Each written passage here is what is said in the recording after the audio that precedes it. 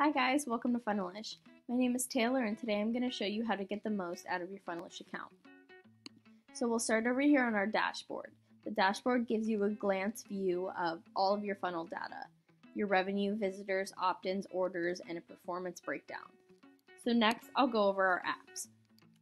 Our apps are mainly used to help you increase conversion rates inside your funnels. The main thing you want to remember about apps is you always need to turn them on account-wide and then in each of your funnels. So our account-wide global app section is right here at the top. So you click on that and you see all of our apps and you can click on each one to activate them in your funnels. It won't turn them on in every funnel though, that's what you do inside your funnel settings. So now I'll show you our integrations. We mainly use integrations to help automate our fulfillments. So to head over there, you head up in this corner, you click integrations, and you'll be able to activate the integrations the same way by clicking on each and connecting them.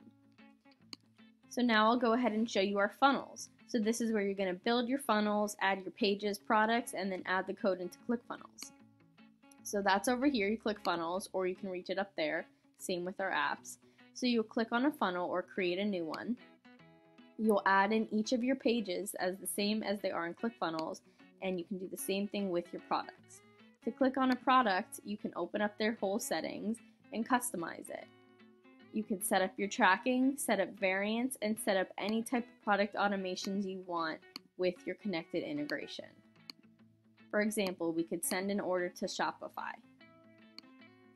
You can also look at your funnel specific analytics over here and turn on each funnel app here. So if you want the app in this funnel, this is where you'll turn it on second. You also have some more funnel settings and you can see your actual orders for this funnel. Alright, next I'll go over our customer area. This is just where you'll get to see all your customers and your orders and the information they've provided to you. Alright, so other than that, we have our helpful areas. If you have any questions, concerns, or issues, you can always head to our doc base up here. You'll be able to get pretty much the answer to any of your questions to set up anything you need. And if you need to chat with support, you can do so anytime by clicking this little button in the corner and sending us a message.